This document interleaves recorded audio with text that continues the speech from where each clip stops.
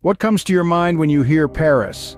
More often than not, the image that surfaces is the iconic Eiffel Tower. But have you ever wondered how this towering marvel came into existence? The Eiffel Tower, a symbol that has become synonymous with the city of love and light, Paris. A structure so iconic that it has become a visual shorthand for the city itself. It's an image that has been etched in our collective consciousness. A silhouette that has graced countless postcards, photographs, and films. The Eiffel Tower commands recognition worldwide, a testament to human ingenuity and a symbol of French pride. But this towering marvel is not just an architectural feat, it's a symbol of an era, a testament to the ambitions and aspirations of a nation on the cusp of the modern age.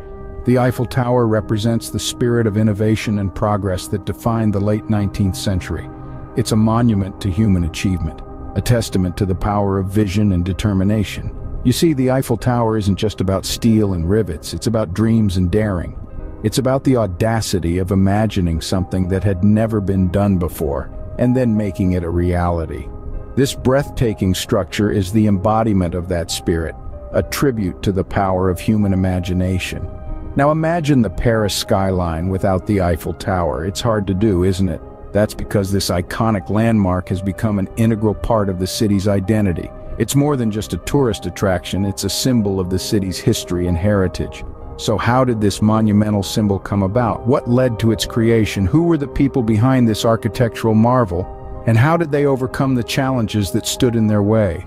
These are the questions that we'll explore as we journey back in time to the birth of this iconic landmark.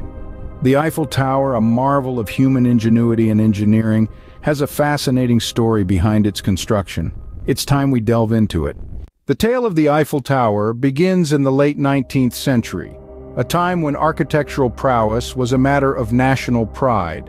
The world was fast approaching the dawn of a new century, and France, eager to showcase its progress and innovation, was preparing to host the 1889 Exposition Universelle, a world fair marking the centennial celebration of the French Revolution. Among the many proposals received for the exposition was an audacious plan to build an iron tower rising 1,000 feet above the Parisian skyline. This proposal came from the company owned by Gustave Eiffel, an engineer known for his work on bridges and the internal structure of the Statue of Liberty. Eiffel's team, led by the talented Maurice Koechlin and Émile Nouguier, brought to life a design that was both daring and revolutionary. The proposed tower, with its intricate latticework and towering height, was unlike anything the world had seen before. It was to be constructed entirely of iron and would stand as the world's tallest man-made structure. However, this groundbreaking design was not met with universal applause. In fact, the Eiffel Tower faced staunch criticism from a consortium of prominent artists and intellectuals of the time.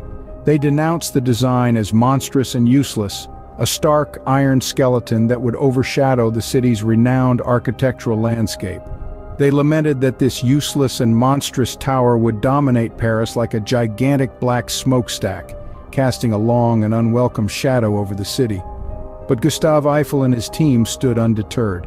They defended their design, arguing that not only was it structurally sound, but its unique silhouette would symbolize the industrial age and the technological prowess of France. Despite the controversy and criticism, the Eiffel Tower project was greenlit, marking the beginning of a groundbreaking construction process. The Eiffel Tower, a mammoth structure of iron and ingenuity, didn't just spring up overnight. It's a tale of labor, engineering prowess, and relentless determination that spanned over 2 years. So let's delve into the chronicles of its construction. The journey began with the foundations. Deep beneath the surface, engineers had to contend with the varying consistencies of Parisian soil. To ensure stability, they had to excavate to a depth of nearly 50 feet, erecting 4 massive concrete slabs that would support the weight of this iron giant. After setting a solid base, the erection of the iron structure commenced. Over 7,000 metric tons of iron were methodically assembled piece by piece into what we now know as the Eiffel Tower.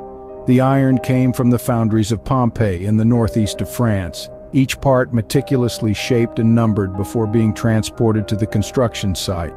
The precision required was immense, with a margin of error of just 1/4 of an inch. As the tower began to take shape, it wasn't without its challenges. High winds, the threat of lightning strikes, and the sheer height of the tower posed significant risks. But the builders, armed with courage and steely resolve, persevered. They worked tirelessly, even in the harshest of weather conditions, to bring Gustave Eiffel's vision to life. The final stages of construction saw the addition of the tower's iconic arches and the installation of elevators, a feat of engineering in itself. With each passing day, the tower inched closer to completion, transforming the Parisian skyline forever. And so, after 2 years, 2 months, and 5 days of tireless efforts, the Eiffel Tower was finally complete, standing tall and proud against the Parisian skyline. It's not just a testament to the power of human ingenuity and determination, but a symbol of France's indomitable spirit. A story of steel and sweat, the Eiffel Tower's construction chronicles are a fascinating testament to the marvels of engineering. Today, this marvel of engineering stands as a testament to human ingenuity and determination. The Eiffel Tower, a symbol of Parisian elegance and French pride, shines brightly in the cityscape, its silhouette recognizable worldwide. It's not just a static monument, but a dynamic hub of activity. Millions of tourists flock to its base each year, their eyes filled with awe as they gaze up at its towering height. They ascend to its observation decks, experiencing the breathtaking panorama of Paris stretched out beneath them. It's an experience that transcends the ordinary, offering a bird's-eye view of the city of love. But the Eiffel Tower is more than just a tourist hotspot. It's a symbol, an emblem of French resilience, carrying with it the stories of its creation, the dreams of its builders. The Eiffel Tower, with its towering presence and timeless charm, continues to captivate millions around the globe. From a controversial project to an iconic landmark, the Eiffel Tower has had quite a journey. Originating from the ingenious mind of Gustave Eiffel, this intricate steel lattice tower defied the initial skepticism and criticism. It was built for the 1889 Exposition Universelle, a world fair marking the centennial celebration of the French Revolution. The construction, an epic chronicle of 2 years, 2 months, and 5 days, was an engineering marvel of the 19th century. Today it stands tall as a beacon of Paris, visited by millions each year, admired for its architectural brilliance and the panoramic views it offers. Over the years, the Eiffel Tower has not just etched itself into the skyline of Paris, but also in the annals of architectural history. Its enduring legacy is a testament to the power of vision, resilience, and innovation.